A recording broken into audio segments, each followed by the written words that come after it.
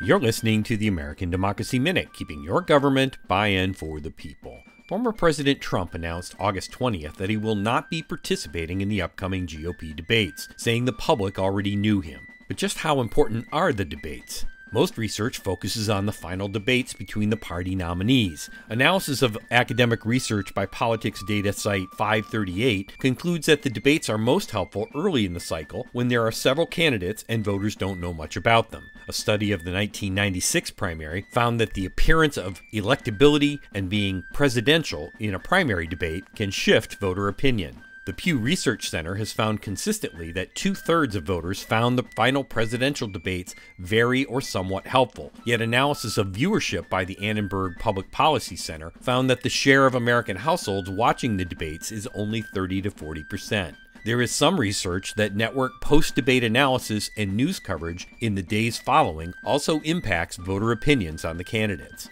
A 2003 article in Communication Monographs showed that the first debate in a series can have an agenda-setting effect. Voters do learn from the debates, and debates, especially primary debates, do have an influence over voter preferences. GOP debates are so far scheduled for Wednesday, August 23rd and September 27th. Wednesday's debate can be seen on Fox News and streamed online. We have more at AmericanDemocracyMinute.org. I'm Brian Beal.